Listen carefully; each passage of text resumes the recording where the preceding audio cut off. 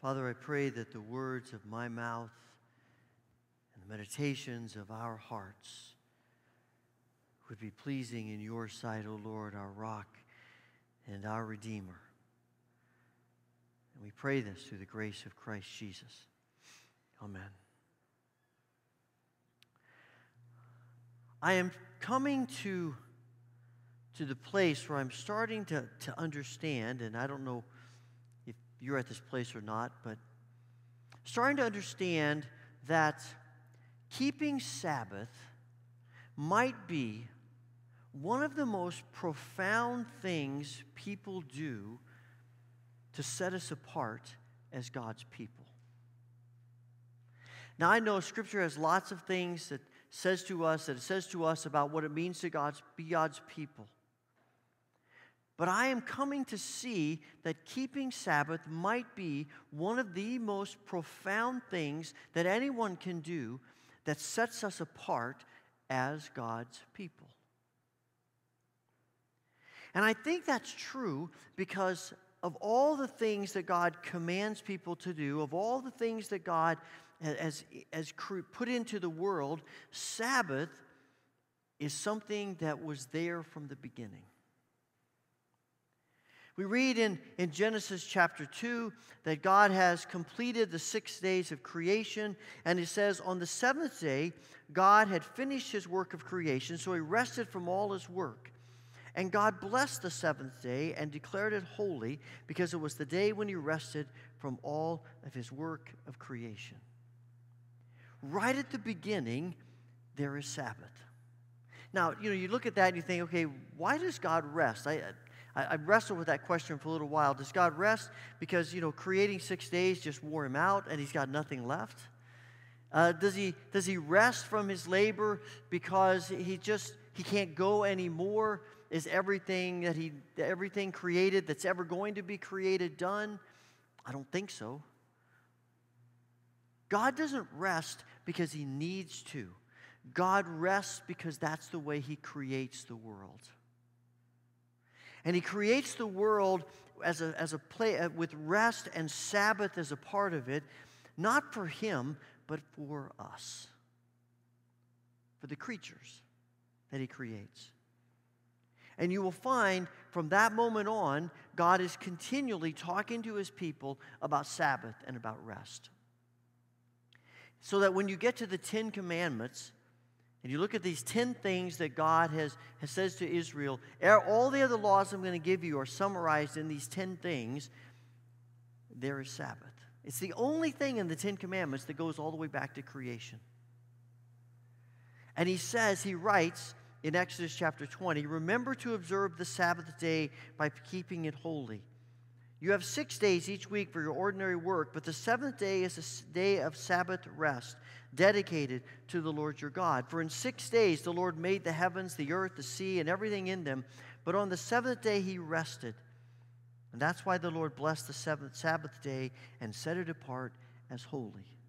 It's actually a day that Genesis and the 10 Commandments in Exodus calls a holy day.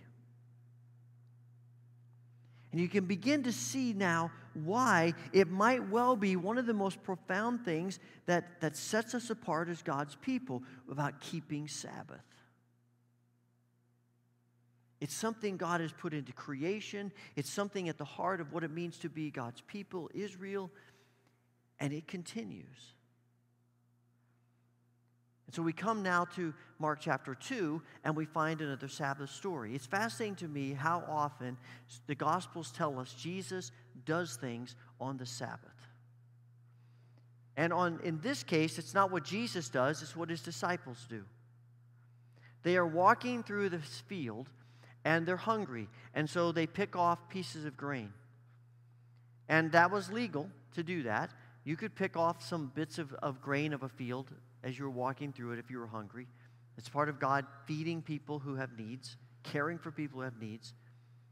But the Pharisees are upset about it, and they say to Jesus, why are they breaking the law by harvesting grain on the Sabbath? It's one thing to pick it up and eat it. It's another thing to what they call harvest it. Because when they picked it off of the stalk, then they were reaping grain. But then to eat it, you had to sort of crush it up in your hand to get to the good parts inside. And that was grinding grain. And both of those things are unlawful to do on the Sabbath day. And so the Pharisees come to Jesus and they say, why are your disciples doing this? Now, there's one sense in which the Pharisees, they are concerned about keeping the Sabbath. Because God said through his prophets, Ezekiel and others, one of the reasons that the people go into exile, that they are banished and taken, their countries destroyed by the Babylonians, is because they don't keep the Sabbath. And so there is, in one sense, they are trying to get people to keep the law, keep the Sabbath, so that they do not incur the same kinds of punishments. But there is something deeper going on here. They are missing the point of Sabbath. Sabbath is not just about rules, it's about something more. And they have completely missed it. I think Ann is right. They're wanting to exercise their power. They're trying to trick Jesus. They're trying to condemn Jesus. Ultimately, it's because of all the things Jesus does on the Sabbath that they ultimately come to the place where they say something's got to be done about this guy. And the very next story at the beginning of chapter 3 is they go to the synagogue and Jesus heals a man on the Sabbath. And here's the thing that strikes me as I think about what they're doing and how Jesus responds. And Jesus says to them, have you not read the Scriptures? I love it when he says that to them because these are people who know the Scriptures more than anybody else in Israel. Have you not read the Scriptures? What do the Scriptures say? David and his companions were on the run from Saul. He wasn't even king yet. He's on the run from Saul, trying to keep his life. And they're hungry, desperately hungry. And he goes to the tabernacle, and there the priest is there, and he has the special bread that only priests are allowed to eat. And God made that very clear. And David says, you have anything to eat? He says, all I've got is this. And David says, can I have it? And the priest says, yes. Because a human need is more important than keeping the rules. As important as the rules are. And I think one of the things about this story that strikes me is our understanding of what Sabbath is to be. I suspect if you grew up in the church, probably a lot of your mindset about Sabbath is just rule after rule after rule. And the church got into creating so many rules because we didn't want to break the Sabbath, and so we are so good at saying, let's make a checklist so we don't break the Sabbath. And most of what was done was what you cannot do. But that's not Sabbath's intent. That's why I think, when we think about a road sign for Sabbath, I think the best road sign is next exit. I think what God is saying is you're on this journey, you're driving on this journey, you're on the road, and the human tendency is to go as long and as far as we can without stopping because we want to get there. And God keeps saying, but here's an exit where I want you to pull off. I want you to rest. And it's not just about rest, it's not just pulling off because of a crisis. You know, if you're really driven and you're on this journey and you're thinking, I got to get there as fast as I can, and I've got to make as much time as I can, as much progress as I can, accomplish as much as I can, the only time you stop is when you absolutely have to. I'm about out of gas. I've got to eat or I'll faint. You know, we keep going and going and going and going until we absolutely have to. But that's not what Sabbath is about. Sabbath is about a regular rhythm of pulling off at an exit. Not just because we feel like, oh, I'm so exhausted I can't go any further, but because it becomes a part of the routine of our journey. And sometimes it is in desperation. I remember years ago, Cindy and I were driving from Kentucky to Iowa. It's about an 18-hour drive. We would visit her parents. We had minimal time, so we wanted to get there as quickly as we could. And so we drove straight through, 18 hours.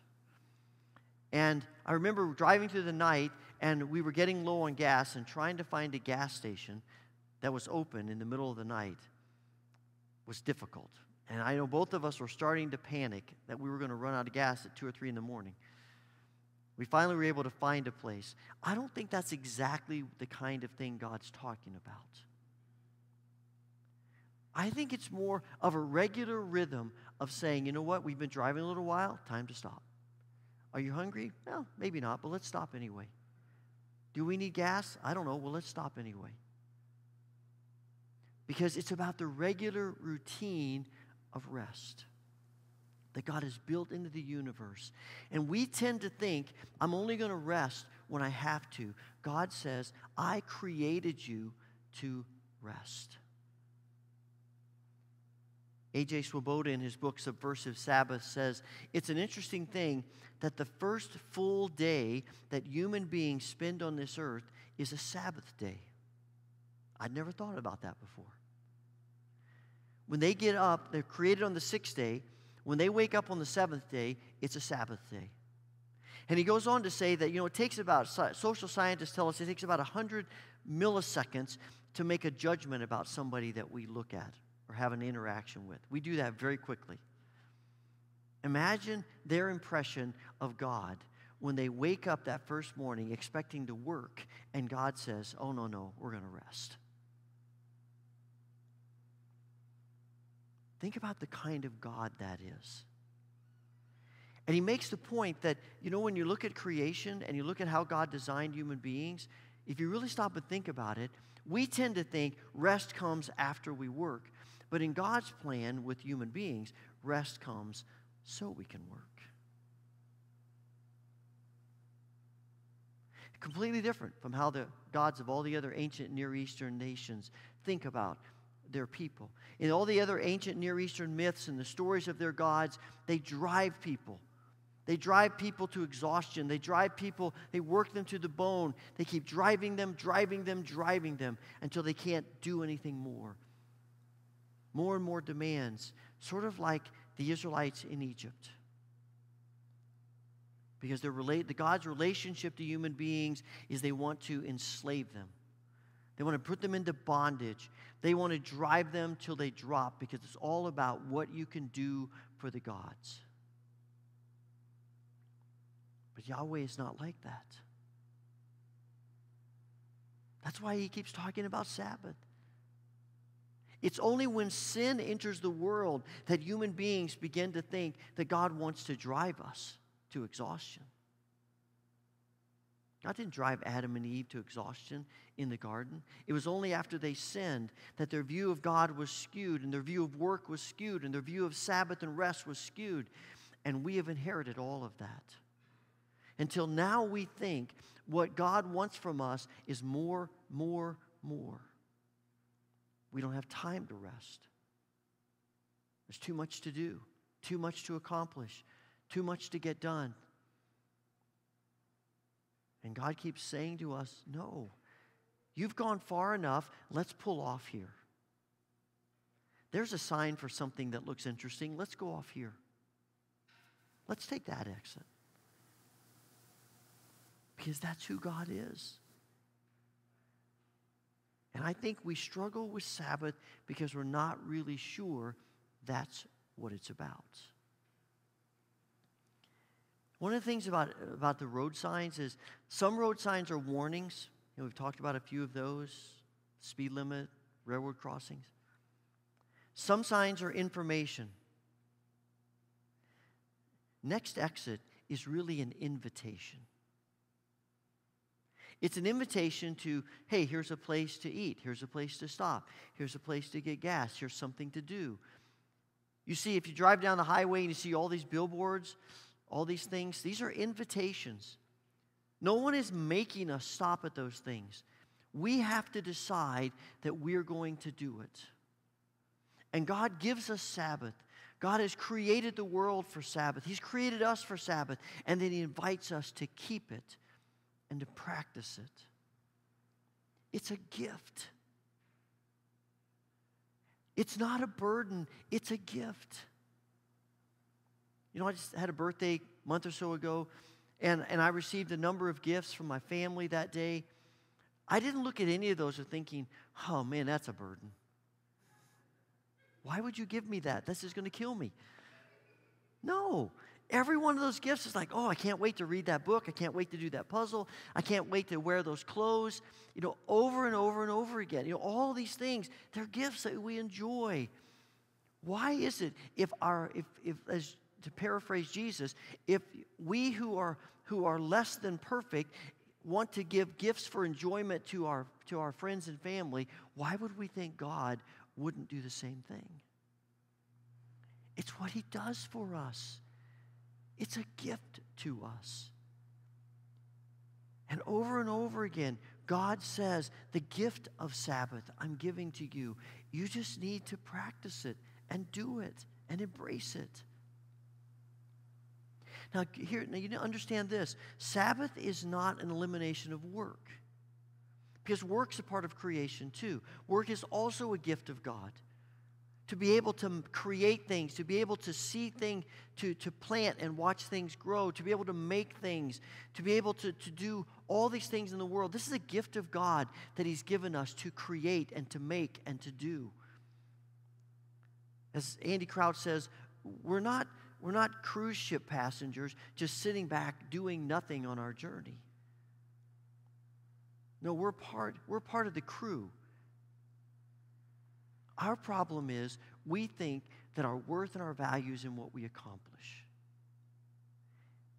instead of in our relationship with our Creator. And the point of Sabbath is to enhance our relationship with our Creator and our relationship with each other. Really, Sabbath is one of the primary ways that we carry out what Jesus says are the two greatest commandments, to love God and to love others. It's not about what we accomplish. It's about relationships. If it was all about what we accomplish, then God would never have created Sabbath. But He does. And one of the questions that continues to arise for us as we think about Sabbath is, so what do we do? What's right and what's wrong to do on Sabbath? And just the very fact that we all want to ask that question brings us back to the Pharisees and let's make a checklist.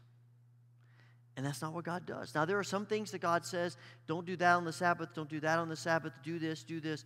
And that's because He wants to set some general boundaries. But actually, when you think about it, Sabbath what we do on Sabbath is the kind of things that are life-giving to us. It's things that bring wholeness, that bring restoration to us. It's things that, we often think of Sabbath as freedom from, instead of freedom to.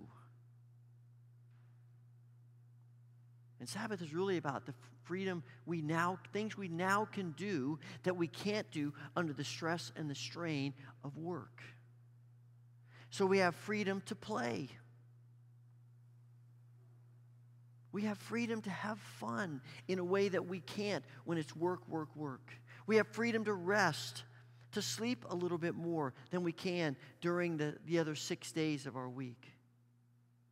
We have freedom to love. We have freedom to give. It's important to understand that while Sabbath is an individual thing, it's not just an individual thing. Because if our Sabbath is about making self-centered decisions, then it will not be restorative as God intends it to be. There is a place for us to maybe have some time for self. Some time maybe to read the Scriptures a little more, to pray a little more, to spend time with God a little more. But it also ought to include family and probably some friends who we connect with. It's a time to say, what would our children want to do? How can we spend more? It's a time to spend more time with family and friends just in enjoying each other and caring for each other and loving each other. We have time taken to step out of the driving that we do 6 days a week that's continually on us, so that we build relationship deeper with God and relationship deeper with others. And instead of making a checklist, we just start thinking about, okay, God, how can I What can I do on this day? What does this day look like that would help me to draw closer to you and closer to others? That's why worship has typically been a part of Sabbath.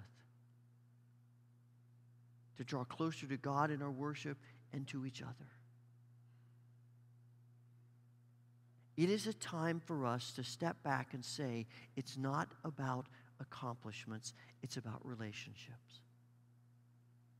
I used to say this, one of the reasons that we do Sabbath is a trust factor of God, and we say, I believe that if I take Sabbath, God will help me accomplish more in 6 days than I can in 7. I'm not sure I believe that anymore. Or I'm not sure that's the best motivation. Because as A.J. Swoboda says, maybe one of the lessons God wants to teach us with Sabbath is to leave some things undone and to be okay with it. And trust Him to Him. One of the hardest things about Sabbath is that we haven't finished everything, and we need to finish everything. But the reality is, do we ever finish everything? And it's an ability to say, God, I did the best that I could. I worked hard. I didn't get it to where I'd like it to be, but it's time, and I need to step away from it. And I'm going to trust that you will handle that either the next day or in some other way. I think sometimes, I'll say this about myself, and maybe this is true of you, sometimes leaving some things undone is a challenge to my pride. And it's a challenge to the fact that so much of our value and worth is in what we accomplish. And if we leave some things undone, not because of laziness, but because we just didn't finish it, and we take Sabbath, then maybe what we're really saying is, God, I'm making a declaration that my value and my worth is not what I accomplish. It's about my relationship with you.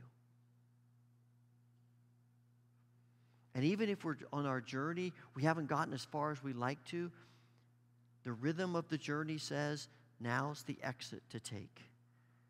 And I take it.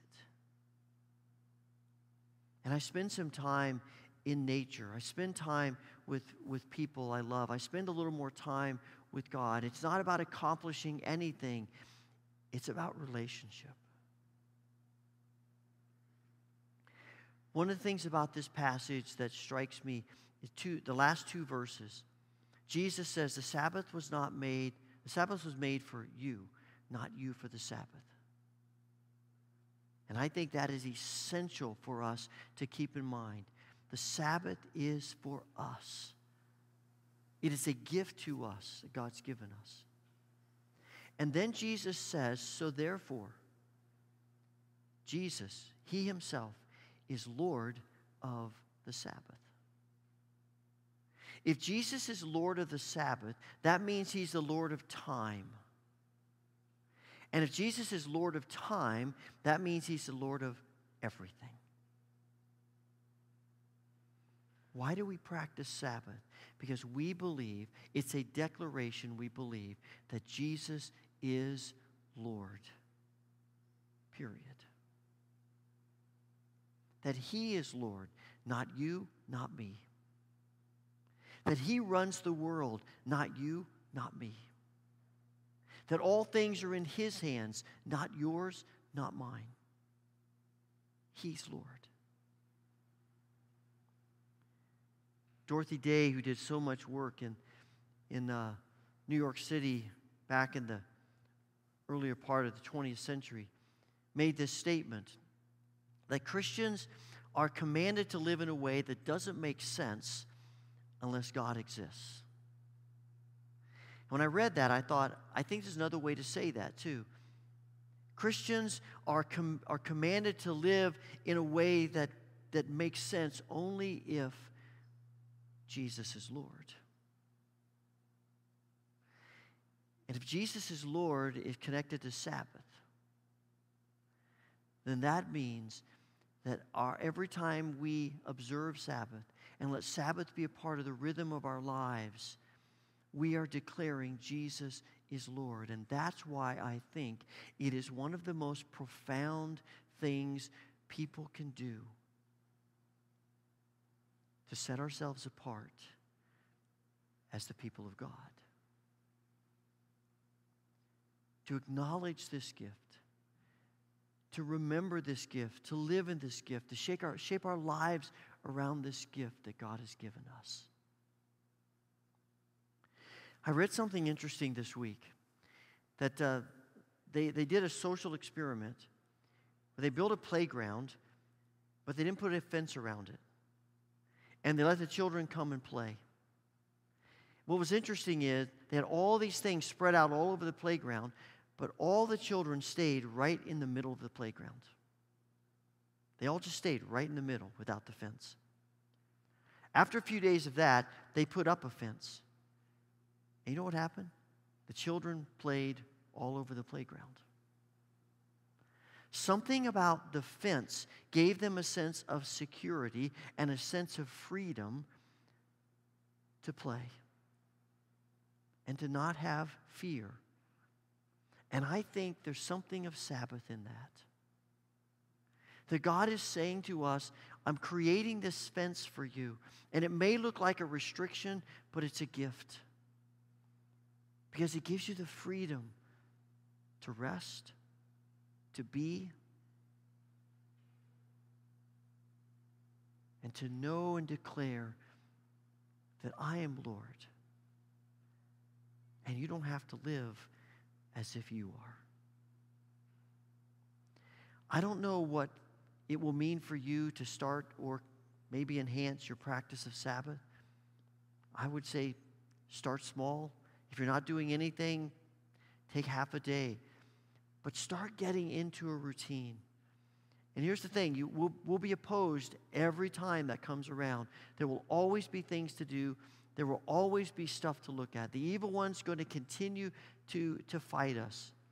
And some people say, I got to keep working because the devil doesn't take a Sabbath. And two things come to my mind. One is, I don't think we want the devil to be our model. And second, God's response to the unrelenting drivenness of the devil is Sabbath. And that's his gift to you and me. Father, we want to thank you for your grace and mercy to us in giving us Sabbath rest. Help us to see this gift for what it is. Let us embrace it and find life in it, and joy in it, and you in it. Through the grace of Christ Jesus. Amen.